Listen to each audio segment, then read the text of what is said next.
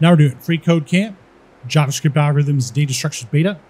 Learn modern JavaScript methods by building football team cards. Step 10. All right. So below the is World Cup winner property, we're going to add a new key called headCoach with a value of an empty object. Inside that object, we're going to add a property with a key of coachName and a string value of Carlos Bilardo. And then below that property, we're going to add another key called matches with a number value of 7. All right. So we're going to do right here, headCoach as the next key. Then we're going to give it the value of an empty object. All right.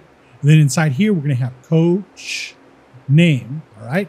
We're going to have Carlos Bilardo as the value. Then we're going to have a comma. And under that, we'll do matches. And then we'll say 7 like that. That should take care of it. So let's check the code. Looks good. And submit it. All right. Now we're on to step 11. And we'll see you next time.